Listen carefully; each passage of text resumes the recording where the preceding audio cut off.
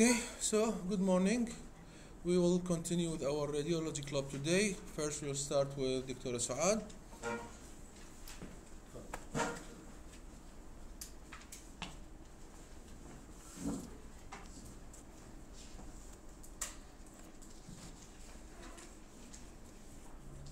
Good morning. Radiology sign, hummingbird sign or penguin sign.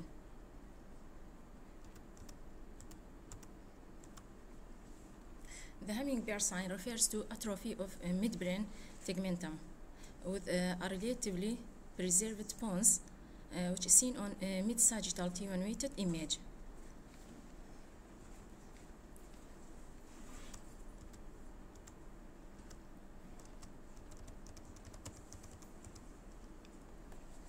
Looking to the axial cross-section anatomy of the midbrain, there is a cerebral aqueduct which connects between the connects the third to fourth ventricle and dividing the midbrain into two parts. The posterior part is called the tectum, which is formed by two pairs of colliculi, and the superior one, which is related to the visual reflexes, and the inferior colliculus, which is concerned with the auditory reflex. Anterior to the aqueduct, there is tegmentum, which is divided to three. So what is the tectum here? Go back to the image. Yes. Where is the tectum? This is tectum. Everything that is Posterior to the aqueduct of Servian. Yeah. And anterior to the aqueduct, there is tegmentum, which is composed of three different color parts. The red nucleus, which is concerned with motor sensory information coordination. Also, substantia nigra, which contain melanin, and it's responsible for the synthesis of the. Nigra means black. Yes, this is black. So substantia nigra means black substance. Black substance. Okay. Yes. Because it contains melanin. Melanin. Okay. So you have red, black, and yellow. What's the red, the yellow one? The yellow is the periaqueductal gray matter, which is responsible for the pin separation. The gray is the periaqueductal gray matter. Yes. The yellow is the spinal thalamic tract and the medial lemniscus. Okay. Yes. So you have basically the colored parts are three: the black, substantia nigra, because it contains melanin; the red, the red nucleus, because it contains iron, Yes. and the gray, So the periaqueductal gray Gray matter. matter, See, it's yes. gray matter. Okay. Yes. So you have a lot of colors there. Okay. So Also, we have the oculomotor and the trochlear nerves, the cranial nerves that arising from the midbrain, which is responsible for the movement of the eye and the innervation of the muscle surrounding the eyeball, and the size of the pupil with the lens shape. The hummingbird sign is an interesting radiological sign seen in patients with progressive supranuclear palsy, PSP. It's a neurodegenerative condition, gradually progressive disorder. The onset is at the age of 40 years and above. Clinically, there is the vertical gaze palsy, gait disorders, and postural instability, mean fall. The patient will fall, and dysarthria, dysphagia, rigidity, and frontal cognitive disturbance. So first of all, when you see hummingbird sign, penguin sign, this indicates PSP. Yes. Okay. Progressive supranuclear pulse. Yes. You don't see it in young age group. Patient should be more than 40 at least. Yes. Okay. Usually elderly. Patient symptoms in the socially will be he's an elderly patient. Oh, he's Alzheimer. No, he's not Alzheimer. He's progressive supranuclear palsy. Someone who has the difficulty remembering things, difficulty in falling and through walking, difficulty in moving the eye, things like that. Yes. It can be helpful in distinguishing PSP from multisystemic atrophy and Parkinson's disease, in which have no midbrain atrophy, hence they do not show the sign. The hummingbird sign is useful for establishing the diagnosis of PSP, and it's reported to have a sensitivity of nearly 100%. Yes.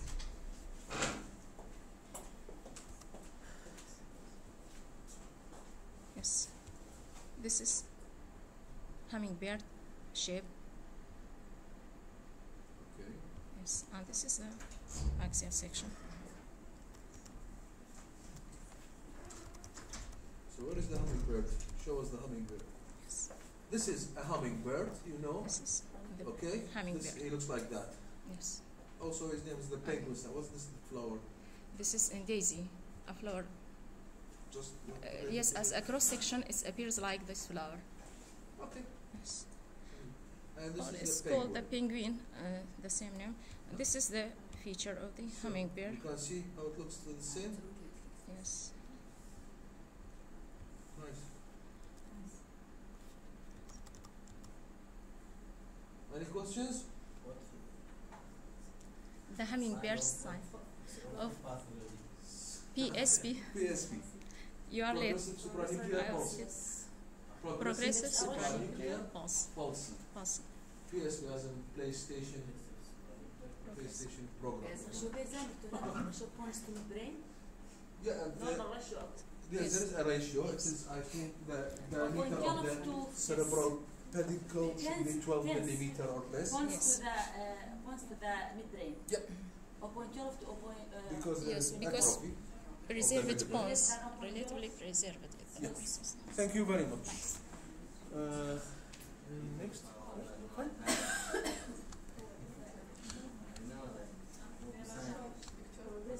عفوا. النورمال يعني احنا بنعرف النورمال يعني النورمال شو هذا قبل بس النورمال شو؟ يس النورمال radiology.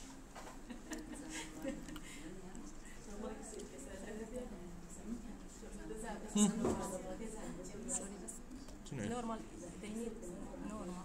Okay. Come, sit. Show us the normal. So, this is the normal image. You can see it here. Just wait a second. This is a normal appearance, let's say. Okay? This midbrain is not normal in sagittal. Sorry? Sagittal section. The midbrain is not normal. No, the cut. There's a mass. The cut is a little bit maybe not very excellent. T2 will be better.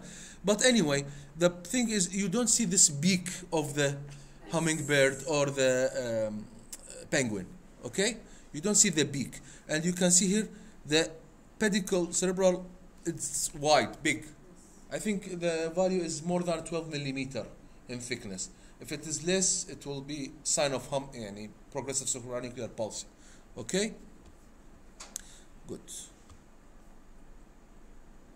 Now, Dr. Bikhal will present something else, which is, let's see. I have no idea, just like you. I have no idea. She has no idea too. Good. Because it was preparing on mobile, I don't know how it's preparing on a computer. It's a really big surprise. No one knows what is it. Good morning. The research on management of asymptomatic ovarian and other adnexal cysts imaged by ultrasound.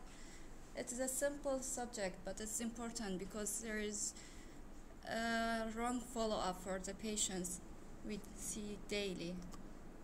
So the target of the subject was asymptomatic non-pregnant adult women, including premenopause and postmenopause, which is a postmenopause early and late postmenopause. And the purpose is to reduce unnecessary imaging and decrease patient anxiety by determining who need follow-up, who need no follow-up, who need surgery. For the imaging of the cyst, of adnexal cyst or ovarian cyst, we need transabdominal ultrasound transvaginal ultrasound, which all the cysts should be imaged, and the color and power Doppler. The color and power Doppler is important in imaging cysts to see if there is a solid component, because it may not appear in a grayscale. So, and that's important to adjust the gain and frequency. And also the history, clinical information about the age, last menstrual period, hormonal status, previous surgery, previous imaging, and family histories. So in general, cysts with a benign feature usually have a round or oval, thin wall, anechoic, no solid component, no cyst septation, and usually have acoustic shadowing less than 10 centimeter. Acoustic enhancement, sorry. Yeah, acoustic enhancement. And up to 10 centimeter, and most important, no internal flow within it. The types of the benign cyst, usually simple cyst, para-ovarian cyst, hemorrhagic cyst, dermoid cyst, endometrioma, hydrosalpinx, and peritoneal inclusion cyst. And those who have intermediate but probably benign usually have a thin septation, calcification in the wall, single calcifications, or have a multiple septation but still thin, or single solid nodule, and as I say, no floor inside the cyst on a color Doppler. Those who have worrisome feature for malignancy is 6 septa more than 3 millimeter, solid elements, and flow inside the mass. First, we're describing the normal appearance of the ovary in a reproductive age. It contains multiple follicles, one or more mature follicle, which is a thin wall, round or oval, as I said, anechoic, size should be less than 3 centimeter, and no blood flow. There's no need to follow up, or even no need to be mentioned. And other normal is the corpus luteum, which is a thick wall, peripheral blood flow, size less than 3 centimeter, may have internal echo. This also may need, as you like, if you mentioned or not mentioned. It's not important. And normal ovary in postmenopausal, it is homogeneous, small, with no internal follicle, but sometimes may be seen as thin wall cyst, which is less than 1 centimeter in postmenopausal. So if you see a small cyst in a postmenopausal woman, less than 1 centimeter, yeah, it can be seen. Especially in early menopausal. And the type of the cyst, as we mentioned, first is a simple cyst, which is the thin walls, anechoic, smooth, no solid component, no internal flow. This, according to this research, if it is less than 5 centimeter, no need to be mentioned. Need to be mentioned, sorry, but no need follow up.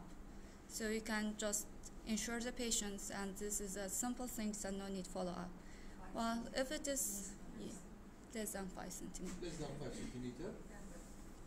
Mentioned, but yeah, so normally, as she mentioned, maybe we are managing it wrong, because once it's more than 35 millimeter, we follow up, don't we?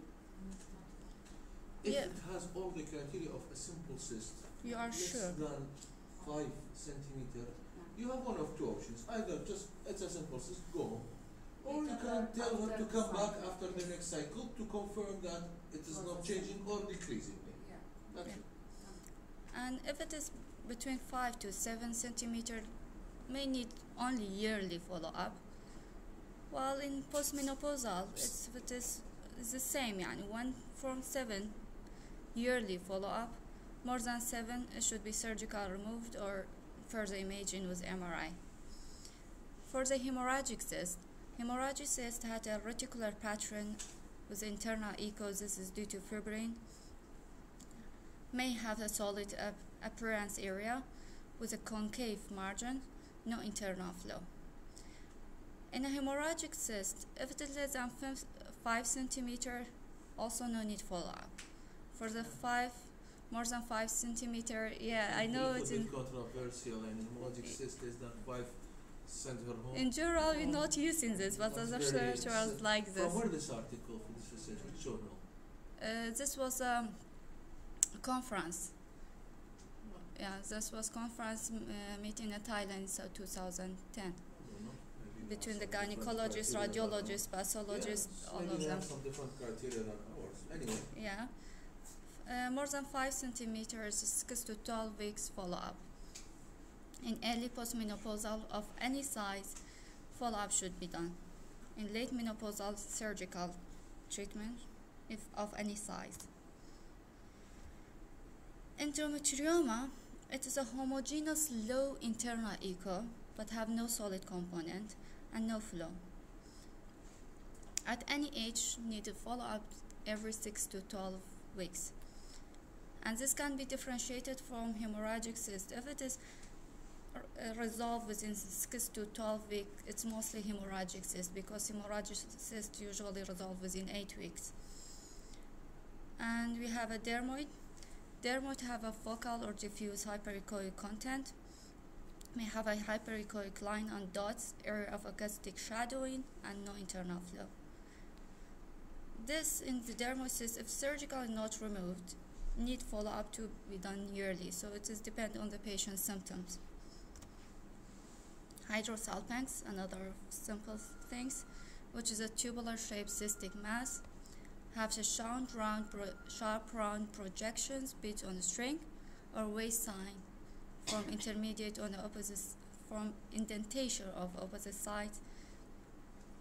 As this on any age need assess patient symptom. If the patient have a symptomatic, should be treated or follow up. If I have no symptom, may not need any follow-ups. Peritoneal inclusion cyst follow the contour of a H-cell structure, and ovary may suspended within it. Also, this depends on the clinical presentations. As we say, those who have an intermediate, you cannot decide that is by ultrasound, is it benign or may go to the malignancy. Those who have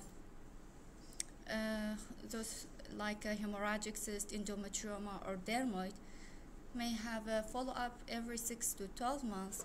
If it, 12 weeks follow-up. 12 weeks, yeah, 6 to 12 weeks follow-up. If it is resolved, it's mostly hemorrhagic. If it is enlarged or have any other symptoms, may go to the surgery. If not change it, you can follow up or by other imaging like MRI.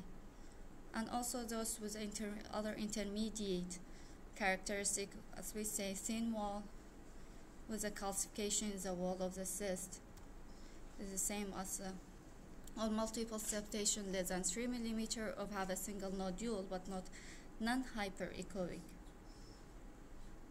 These two need further follow-up with the MRI.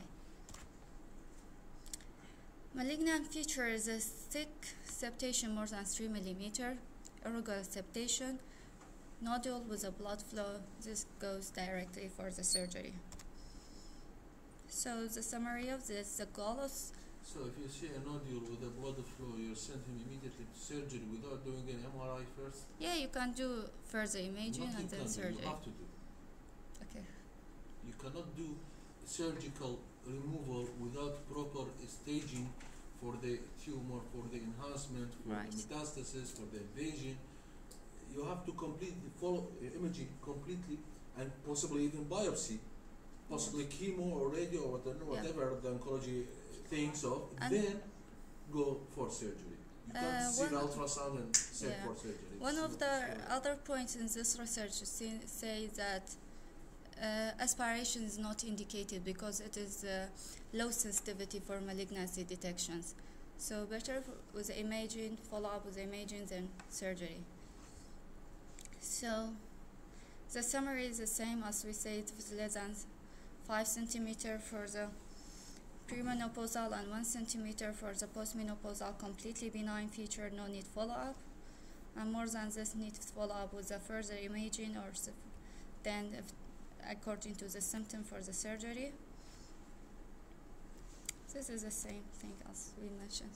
Thank you. Well, as far as I'm concerned, I think the flow within the cyst or cystic mass is the most important criteria. If there is a blood flow, go for removal. If there is no blood flow, you can either follow up or remove according to other features and according to the lab tests and consultation with the gynecologist in charge of the case. So, you see blood flow, do an MRI with contrast and send for surgery. You don't see blood flow, then you have to consult with the patient and with his gynecologist for further workup according to the case. That's just my opinion. I don't know. Everyone has its own policy. Thank you.